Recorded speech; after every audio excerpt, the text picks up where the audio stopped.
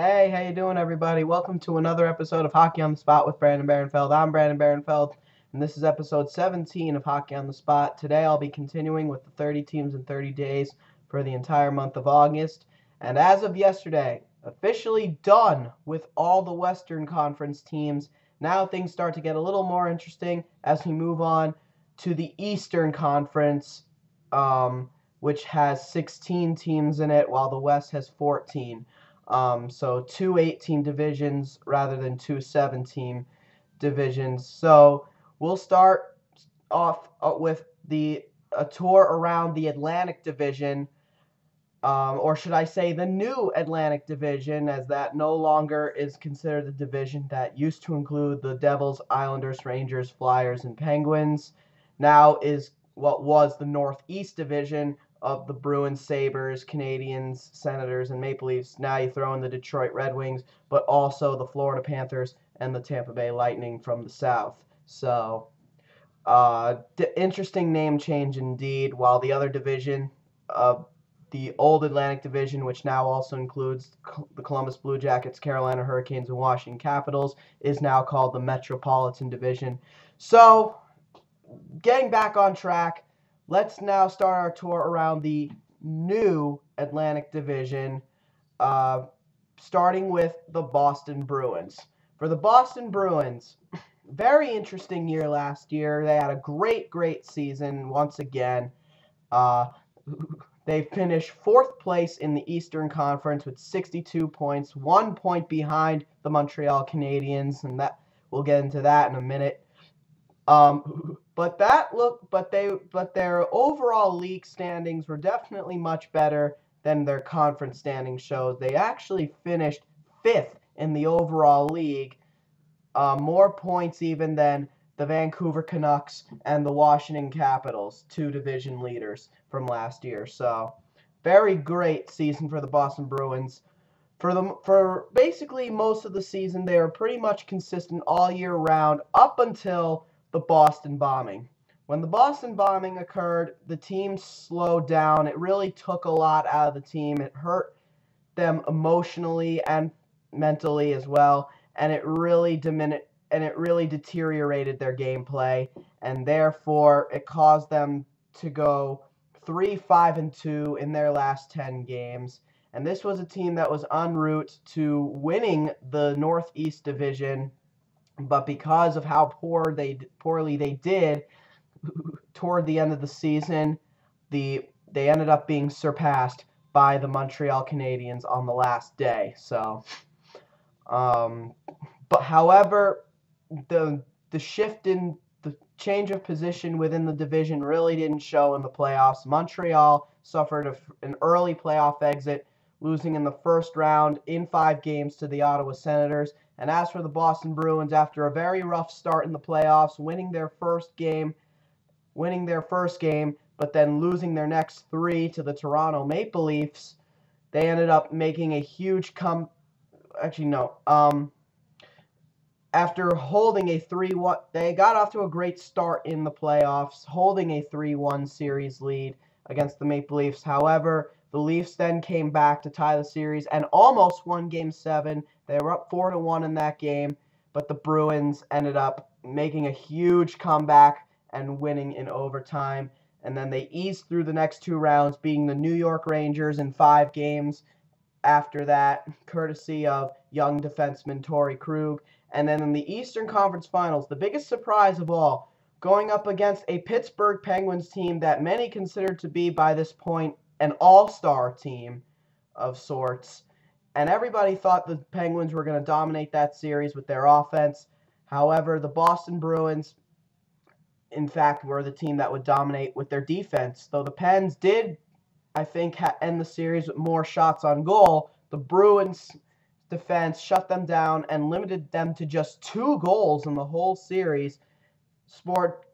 And that really was a big disappointment for Pittsburgh. So Boston goes all the way to the Stanley Cup Finals. In 2011, they defeated the Vancouver Canucks in 7 games to win the Cup. However, this time around, not as good.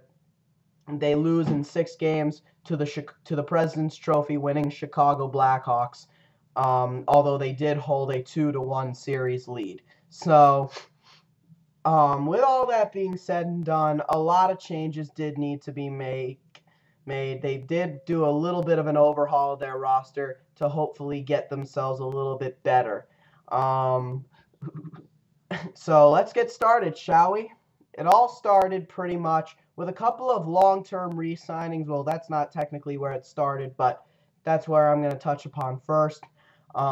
They get their goaltender Tuukka Rask signed up to an 8-year extension worth $56 million. And they also get their franchise center Patrice Bergeron signed up long term, 8 years also, but $52 million. So $4 million less than Tuukka Rask, but still a lot of money and still a great contract. But he's basically a leader in the locker room and basically the guy they want to have as their franchise center going forward. And it's a great move because he is one of the best overall players in the league.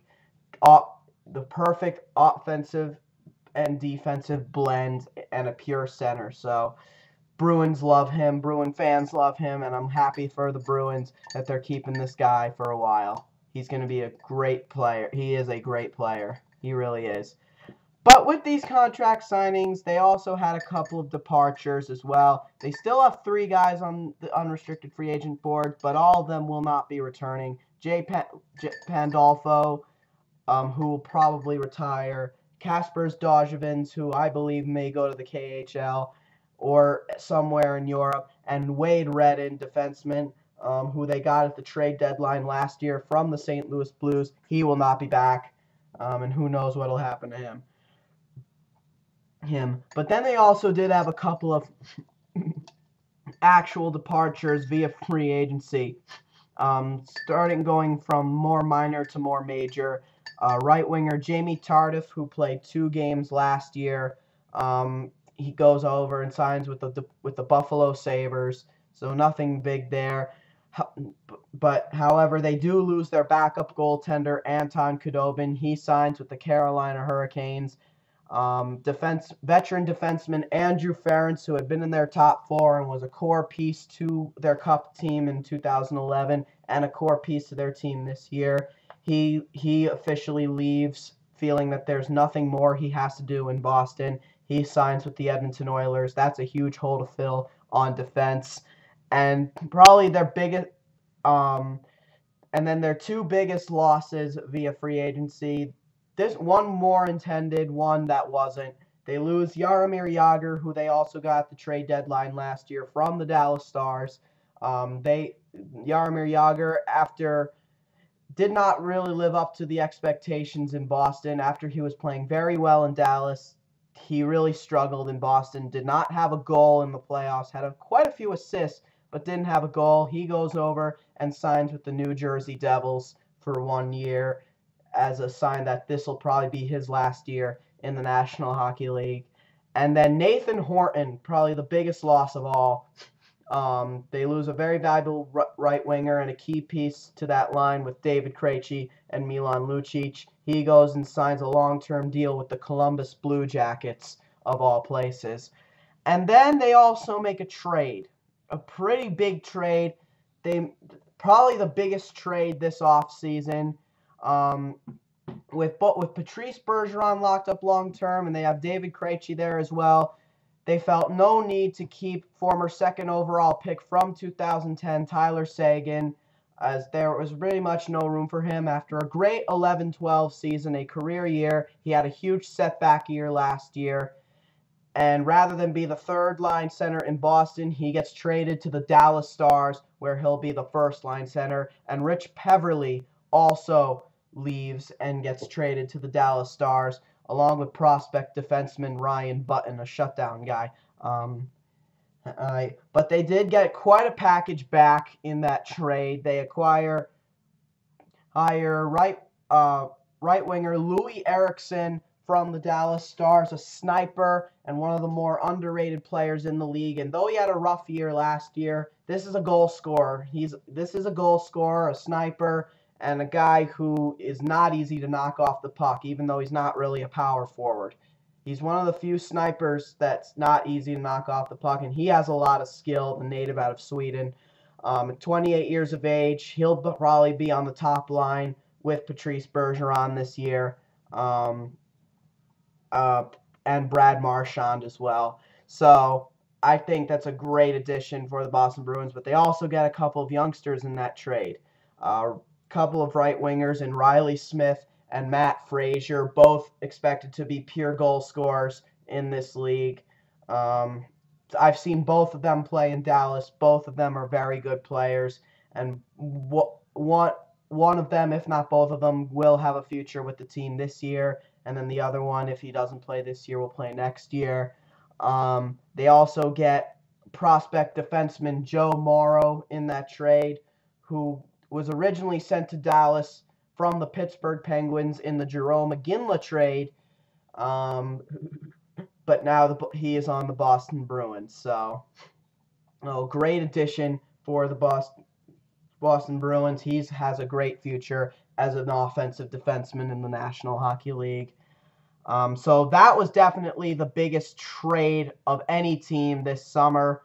And then they did go out and make a couple of signings as well, a couple minor signings. They bring in a couple of Johnsons, both coming over from the Phoenix Coyotes. Nick Johnson, a right winger, who is sure to add some depth when he plays. And then they also get goaltender Chad Johnson, who will battle for the backup position this year.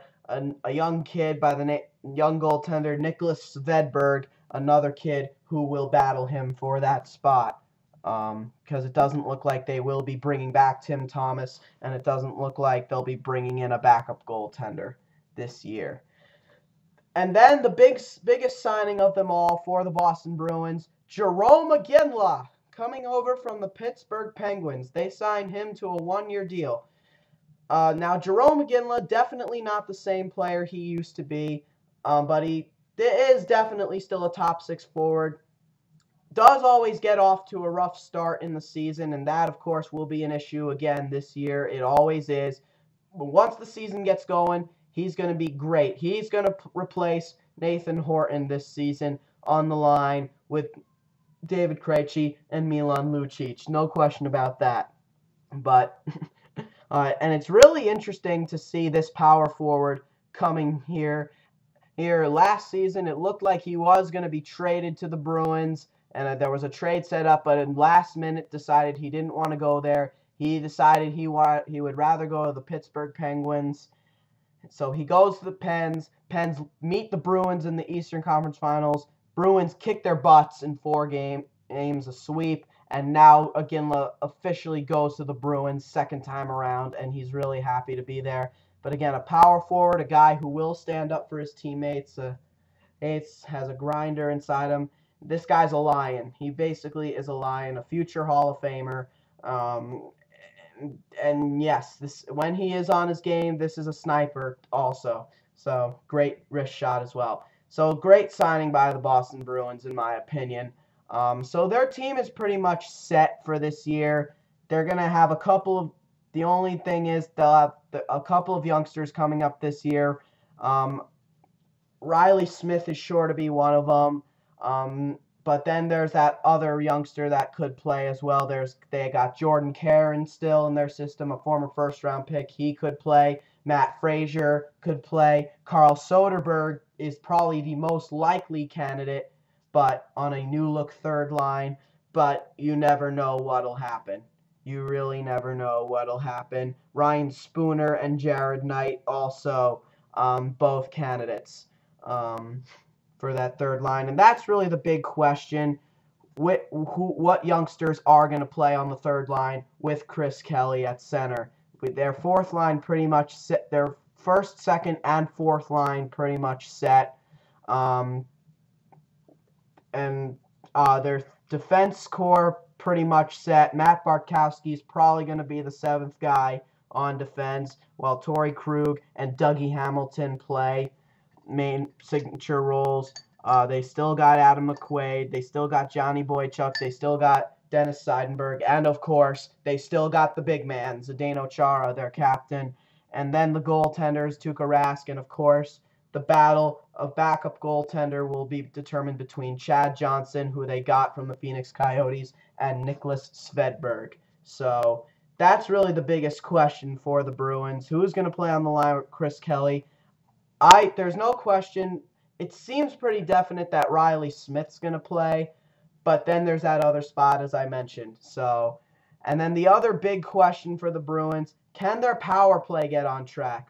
That's one of the reasons they went out and got Louis Eriksson. This is a power play specialist, and this is a guy who definitely can produce a lot of shots on goal. So I like this addition a lot. I think it's going to help the Bruins offensively, but they are mostly a defensive team. Everybody knows it. So it's going to be very interesting to see how this all plays out when the season begins. This is definitely the most active they've been with their roster in a very long time. So, okay, now let's take a look at the prospects for the Boston Bruins. For the Bruins, a very, very deep prospect pool. They have Malcolm Subban, a goaltender, as their number one prospect. However, he needs more development. Joe Morrow's number two. Alexander Koklachev, who they're actually very lucky to still have. He would have been one of the guys going over to the Calgary Flames if they had gotten Jarome Iginla. But he is their number three prospect. Ryan Spooner, number four. Nicholas Svedberg, number five. Jared Knight's on there. They got pretty much every player on this prospect pool is well known. However, the one prospect on this list that really catches my eye, and it's really no question that he would catch anybody's eye, the number 6 prospect, defenseman Torrey Krug. This kid is going to be something special. He's an undrafted 22-year-old coming out of college. He's only 5'9" and 180 pounds, so very small for a defenseman. However, he came up last year for the Boston Bruins in the second round of the playoffs against the New York Rangers, and no question he was the best player in that series. He was the reason the Rangers got out as quickly as they did. And this kid is going to be something special. He's got a great career ahead of him, has the potential for a 12-year career or more. And he is an offensive defenseman, a big shot from the point despite the size, and he is going to be a power play quarterback for this team as well. So what's not to like about Torrey Krug, and what's not to respect about him, and why wouldn't I pick him as my top prospect? Now, for the Boston Bruins to be successful this season, the player on this roster, in my mind, that has to be good for the Bruins to be successful this season, no question whatsoever, has to be Jarome Iginla. Again, they get Jarome Iginla in the this offseason. They sign him to a one-year deal, but he's in his 30s. He's 35 years of age plus. 36 years of age. But he is not the same player. Last season in 44 games, only 14 goals and 33 points. Not Jarome Iginla-like numbers at all, which tells you his age is starting to show. So if the Bruins are going to be back in the Stanley Cup Finals this year, he has to look like a player determined to win the Stanley Cup. Overall, are the Boston Bruins a playoff team? No question about it. This team is absolutely stacked up front. And even with the youngsters coming in, and on defense, they're rock solid as well, despite the loss of Andrew Ference, which they'll have no problem replacing with a guy like Dougie Hamilton, and maybe guys like Johnny Boychuk and Adam McQuaid play bigger roles this season, particularly Johnny Boychuk. So this is a playoff team, and Tuukka Rask, I think, is a very reliable goalie. That is another question. Can he prove that that wasn't a one-year thing? I think he will. He's a very good goalie, former first-round pick, so the Bruins are pretty much set. They are a playoff team. All right, guys, that'll do it for episode 17 of Hockey on the Spot. Join me again tomorrow when we talk about the Buffalo Sabres. So until then, this has been Hockey on the Spot with Brandon Barenfeld. I'm Brandon Barenfeld, so join me again tomorrow. Thanks a lot, guys, and have a great day.